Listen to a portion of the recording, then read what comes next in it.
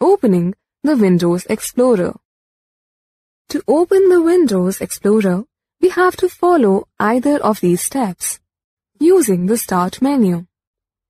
Click on the Start button and then click on the computer. A screen of the Windows Explorer will be seen. Or, using the accessories. Step 1. Click on the Start button. Step 2. Click on All Programs. Step 3. Then click on the accessories. Step 4.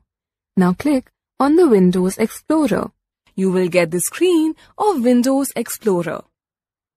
Or, using the search box, click on the Start button and then type Explorer in the search box.